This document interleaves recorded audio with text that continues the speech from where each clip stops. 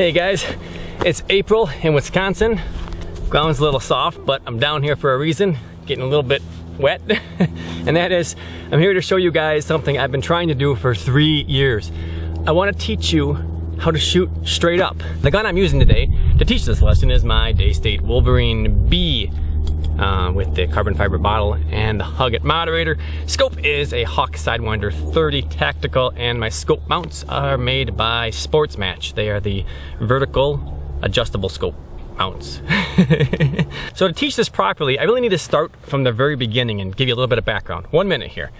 When you shoot a gun, this is an air rifle, but any rifle, you have 2 zeros. A zero is defined by a spot where when the bullet crosses the plane of the scope. Every single gun at some level has to have the scope pointing down a little bit. Sometimes, like with these adjustable mounts, I can do it physically. Other times you adjust the reticle via the turrets, and that's how you aim your scope down. It needs to point down somewhat with respect to the barrel, because if there was no aiming down, the bullet would just fly straight out here, drop off, and it would never actually intersect the crosshairs. So every gun has 2 zeros. The first one is when the bullet's heading up, crosses the plane of the scope, and the second one is when it's coming back down, crossing the plane of the scope again. For this lesson, we will be talking always about the first zero. The zero for this gun is 20 yards. And this is what I call a zero. But aiming straight up, teaching a lesson straight up, has its challenges, such as how the heck to get the target up there. Let me show you my new toy. This is how we're gonna pull this off. Now mind you, I have never tried this before. So before we raise my target into the air, let me give you a little background on shooting up. Now many of you might know that when you shoot up at an angle, you can actually just use the horizontal angle to your target, however far away it is, and then use that distance as your hold. In other words, it may be 95 yards at an angle, but the base of whatever you're shooting at is 80 yards. 80 yards is the distance you range at for that shot. Now that works up until about 45 degrees.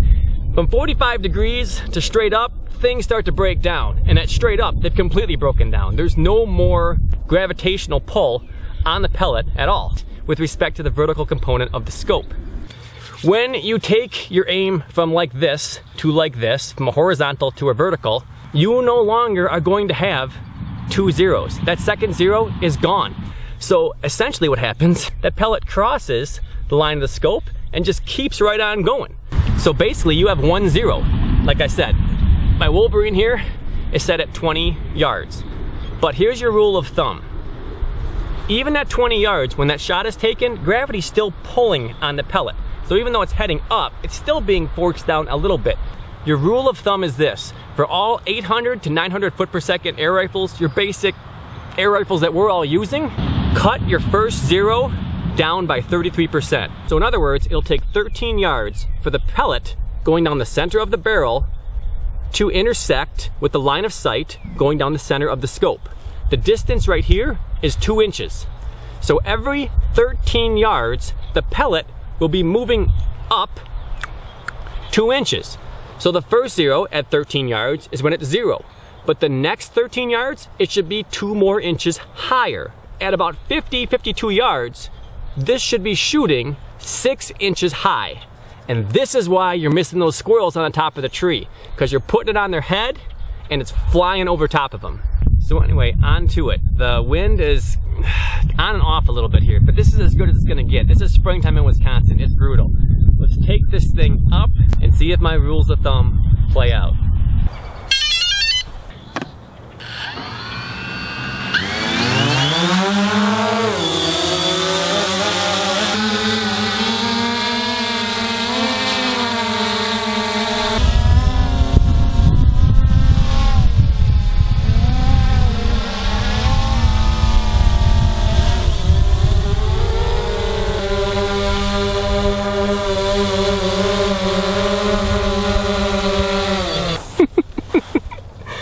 Alright, that was a miserable failure, which means plan B.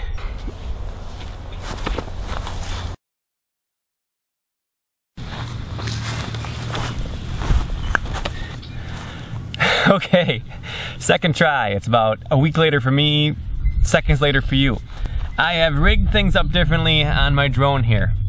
Basically, the closer you can get the target to the drone, the more stable it is. However, the more likely I am to shoot my drone. So, I have a compromise here, and I tested this a lot at home, and I know it's gonna work this time.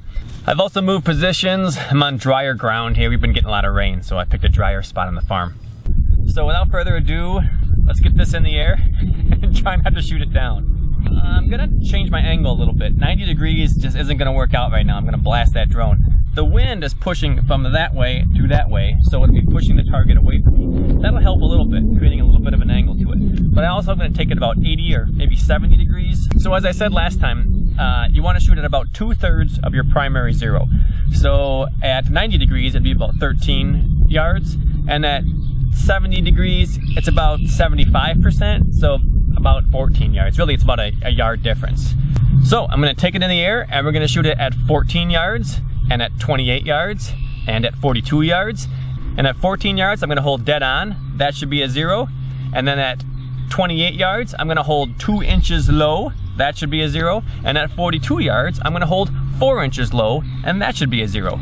These are all hold under shots. See what I'm doing here? For every 14 yards, I got 2 inches to make up between here and here. Because gravity, out the window. We're shooting laser guns today. When you're shooting up and down, think of your gun as a laser gun. All right, drone in the air. Back away a little bit.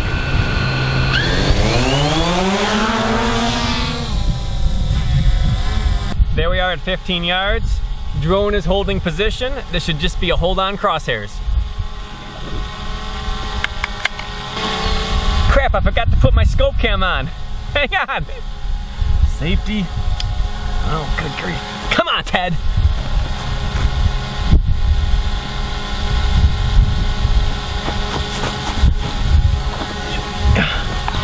There we go. Not perfect. Certainly close enough. I feel like I'm hunting a swarm of hornets. Here we go. Moving around a little bit. Hold still, you bugger.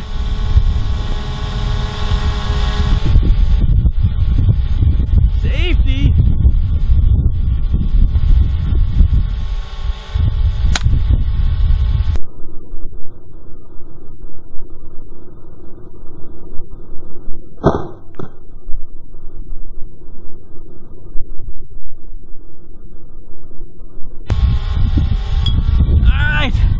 Up to 28 yards.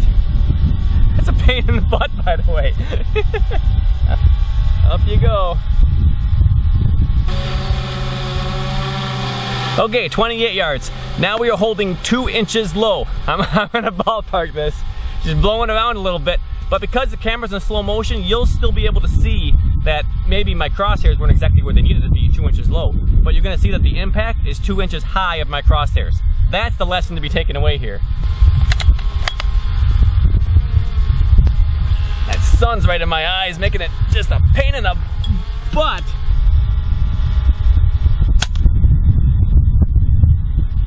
I have no idea where that hit, but I bet it hit 2 inches above where I was shooting.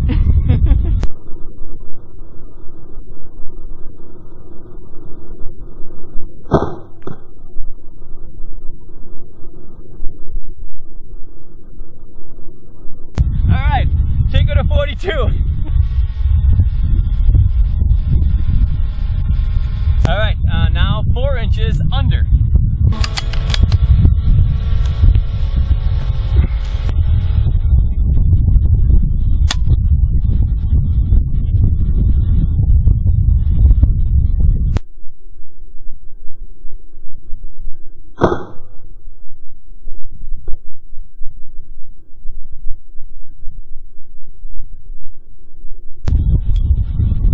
Let's bring her down and see that target.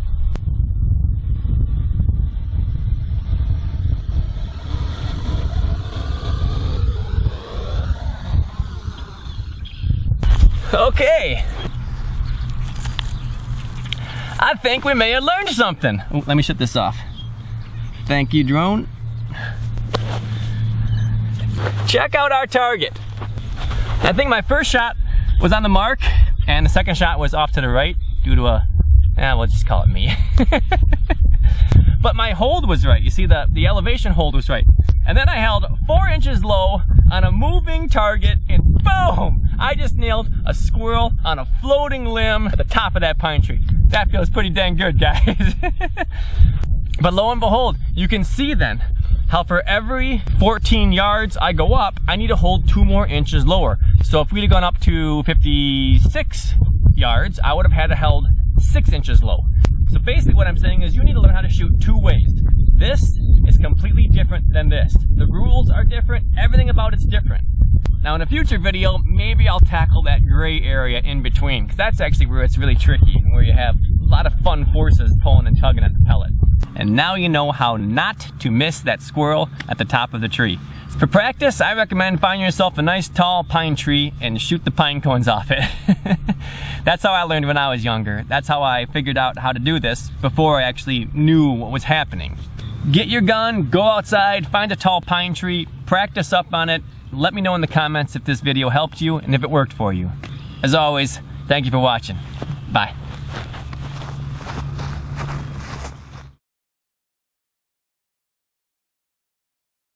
Oh, before I get out of here, I'm gonna double your lesson.